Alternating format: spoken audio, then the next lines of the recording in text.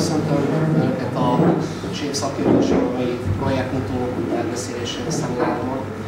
Külön tisztelettel köszöntöm a szakmapolitika megjelent képviselőit, kollégáimat, a mentorokat, tisztelt szülőket és a megbírásban résztvevő hallgatókat, tanulókat. De azt gondolom, hogy egy ilyen program megnyitó óriási jelentőséggel bír egy intézmény életében, különösen akkor, hogyha azt tapasztaljuk, hogy ma a szociális rendszer, a szociális háttér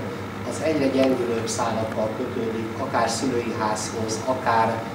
intézményhez, iskolához, és ezt nyilván tapasztaljuk, hogy rettenetes sok jó képességű ember hallódik el ma úgy,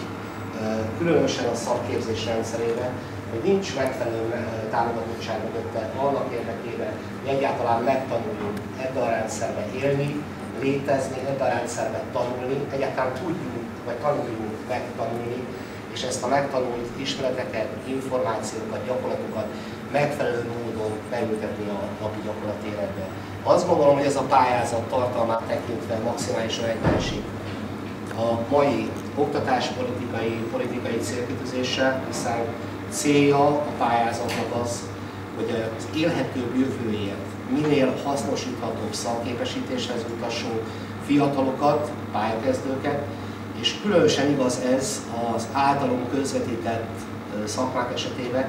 hiszen akár a vendéglátás, akár a szállodaipar, akár a turizmus területét nézzük, úgy belföldön, mint külföldön, hosszú távon. Ez a szakma mindenki számára, már aki aktív részese, aktív dolgozója, megfelelő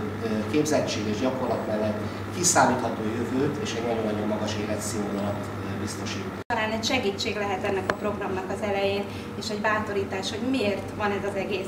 Azt a felkérést kaptam itt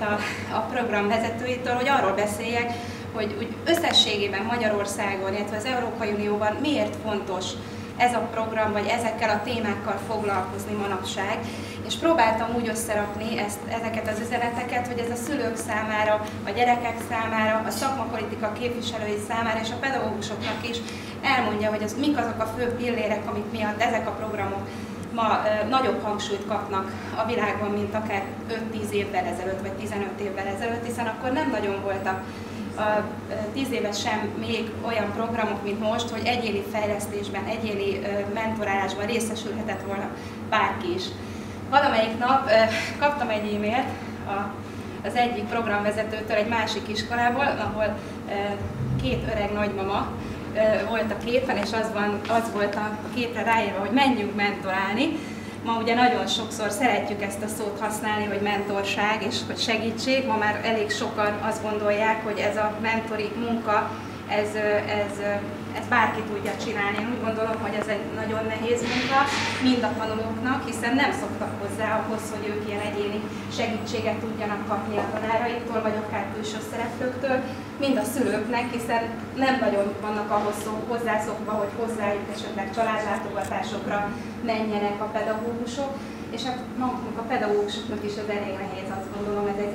új feladat, hogy nem az osztálytermi munka keretein belül, hanem egyéni vagy kiscsoportos beszélgetésekben dolgozzanak együtt a gyerekekkel.